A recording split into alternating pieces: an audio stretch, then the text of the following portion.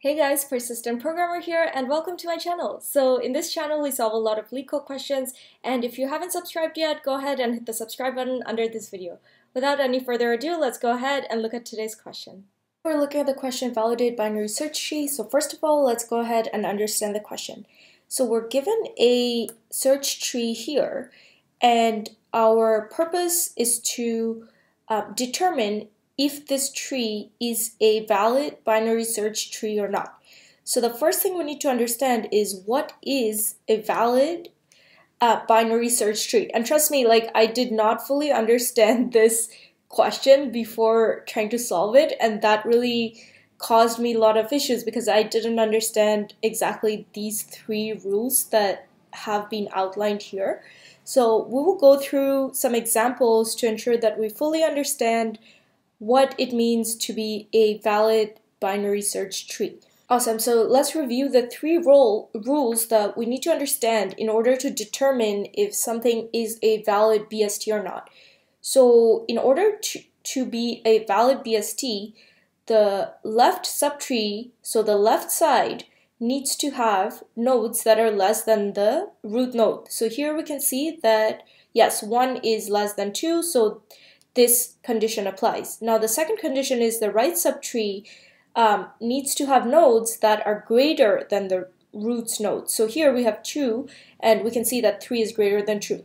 So this is a very simple example that confirms that yes, this is indeed a valid binary search tree.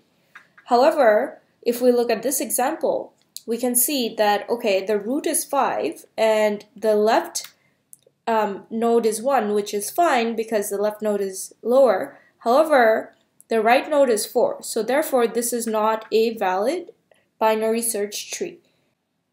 Okay, so we have another example here, and we can see that from the left side, 7 is lower than 8, so this condition is met, and 15 is greater than 8, so this condition is met.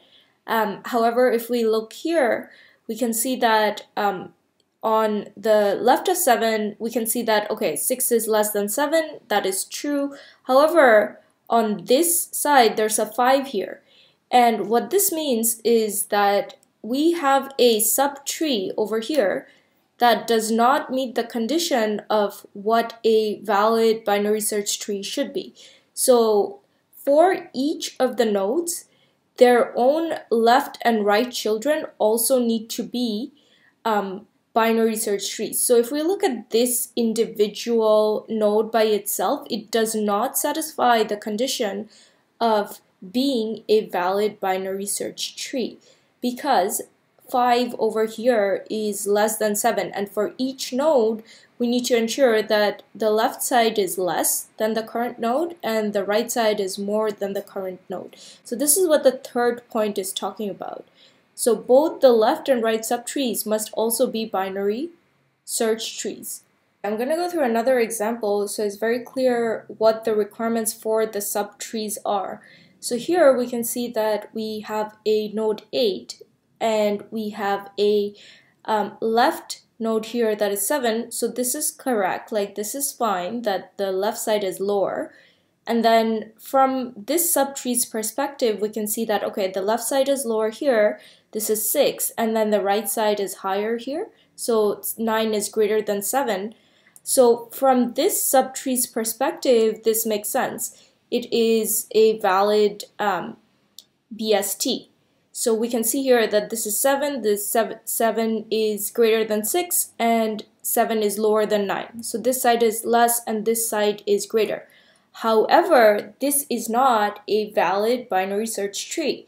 And this is another concept I didn't understand about the problem. So in the problem, you need to ensure that the entire subtree, so the entire left subtree, has to be lower than its root key. So over here, 9 is not less than 8. So this is the left subtree, and this is the right subtree. So we need to make sure that within the children, the entire values of the subtree is lower than its root. So this is another concept we need to keep in mind when we're thinking about solving this problem. On the right side, we can see that the conditions are met, that yes, okay, 15 is greater than 8, 14 is greater than 8, and 16 is greater than 8. However, all the values here are not less than 8 on the left subtree. So from the subtree perspective, we not only have to verify, one, that the subtree has less values on its left side and then higher values on its right side. We also need to make sure that holistically, from the whole tree perspective, the entire left subtree, all the values here are less than its root, and all the values on the right, from the perspective of the entire subtree, all the values here are greater.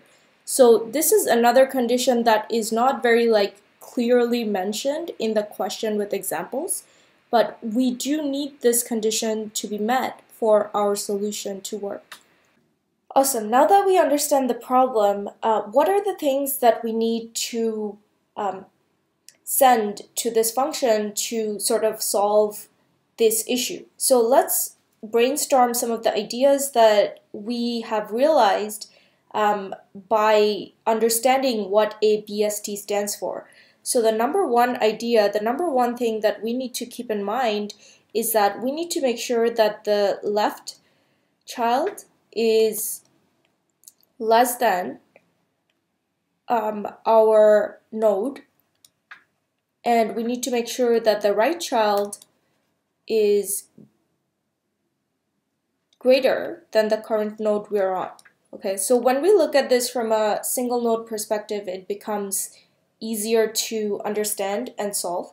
So what this tells us is that we need to have some sort of upper and lower bound when we are determining each of the nodes. So we can have a lower bound called min val.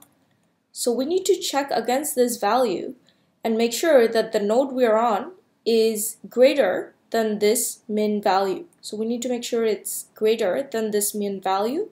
And then we need to have another variable to store the upper bound, and we can call this max val.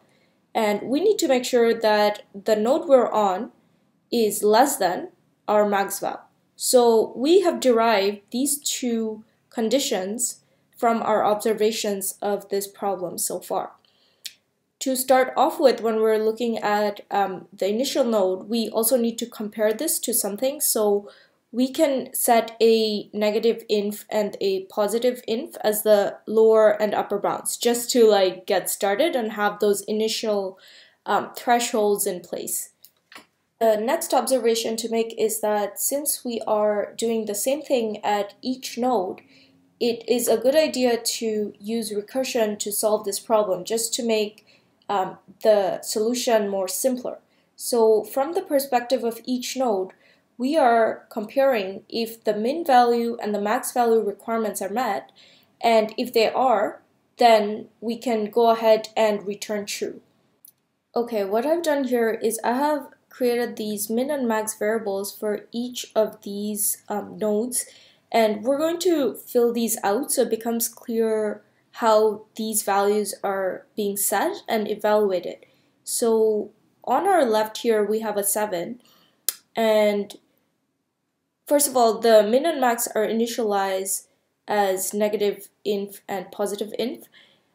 So when we are at 7, our min value is still negative inf, and we are comparing this to our max value, which is 8. So what we need to determine is 7 less than 8? And this is true, so this is correct. Similarly, when we are at 6, we need to make sure that our min and max values are evaluated. So again, our min value is negative inf because we do not need to change this. We do not need to change this variable. So anything less than 8, which is negative inf is the lowest threshold for that, is fine. So we can just say, okay, the value here is negative inf for our lower bound. However, we do need to set our upper bound here. And for our upper bound, we need to make sure that 6 is less than its parent. So its parent is 7 here, so we will set this to 7. So from this side of the tree, we are seeing that, okay, if the way the recursion will work is it will go left, left, left. So from this side of the tree, okay, now let's look at this 9 here. And for 9, we need to make sure that it is not greater than our root here, which is 8. So in order to do this, we need to set the threshold for the max here of 9 to 8, which was our previous max. So we need to make sure that we set this value over here to compare to 9, because this whole thing is part of the left subtree of 8. And as per our rules, the left subtree of a node contains only node with keys less than the node's key. So we need to set basically the last max value set here, which is the value of this child's parent's value, and we need to set that here. So this is the key sort of thing to understand from this problem, which can be a little bit tricky. So we are going to keep the max value as it is and set the previously set max value. So as per this condition, 9 is not less than 8, and therefore we are going to return false from this side of the tree up here. So at the end, what will happen is when we're evaluating the final node, that is 8, so from this side of the tree, it will get a check. On the check left side, it will return a false because of this 9 here. And on the right side of the tree, it will return a true. However, because we have a false from the left side of the left subtree, the answer is going to be false. So this will get more clear when I write the code. So I will go ahead and jump into writing out the code. Awesome, so I'm back in Leetcode, and what I've done here is I've set the initial threshold, so the min value is -inf, and the max value here is inf. So I'm going to go ahead and write the base case, which is if root is none, then return true. Okay, now what we need to do is compare each value and make sure it is greater than the min and less than the max.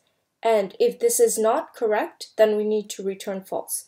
So I will say if root.val is greater than or equal to min val, which should not happen, or root.val is if root.val is less than or equal to min, because we're writing what should return false, so if it is less than equal to the min value, or if root.val is greater than equal or equal to the max value. Okay, so if this is the case, then we need to return false. Okay, next thing what we need to do is check the left side and the right side of each node. So we're going to check each of the subtree. So the easiest way to do this is using recursion. So what I will do is I will create this variable check, we can call it check left. So this is responsible to check the left side of each node. Okay, so we will say check left is, we're going to call is valid. So we're basically checking is the left subtree valid or not. So we'll say is valid BST, check left. So is valid BST, and we will pass in the roots left. So root.left, and we are going to update. So we will keep the min value as is. So the min value is going to be the previously set min value, which in this case we can say it was -inf here. So we do not need to update the min value here. So we'll say that let the min value be the previously set min value. However, we do need to update the max value here to make sure that the current node is less than that max value. So we will say, okay, so if I'm at 7 and I'm checking root.left, I need to make sure that 7 is the max value for 6 here. So we will update that max value to the current root's value, so root.val. So this is kind of the tricky part of manipulating the variables to make sure that our thresholds are set correctly from both the left and the right side. So when I say check right here, I will call, oh, this should be self. So self dot. This will be self dot is valid BST. And we are now going to interrogate the right side. So we'll say root dot right. And here we do need to update the min value. So here, from the perspective of 7, when doing these kind of questions, I find it easier to just look at perspective of one node. So from the perspective of 7, we need to make sure that our min value here is 7. So we need to make sure that, hey, okay, 9 is greater than our min value 7 when we're looking at the right side, because holistically the idea is the right side of the node should be greater. So when we're looking from perspective of 7, we can say, okay, I need to update the min value to root.value, and we are going to leave the max value to the previous set max value.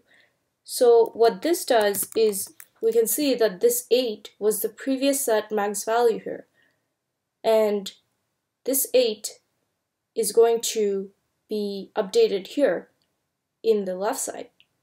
So this is how we are making sure that holistically the subtree's max value is still 8, which was the previously set max value. Okay, and lastly, what we need to do is we need to return.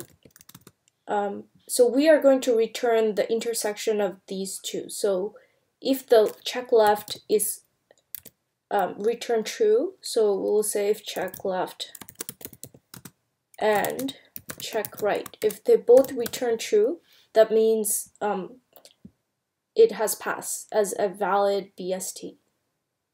Okay, so let's go ahead and run this. Okay, so this is correct, and submit. Okay, awesome, accepted.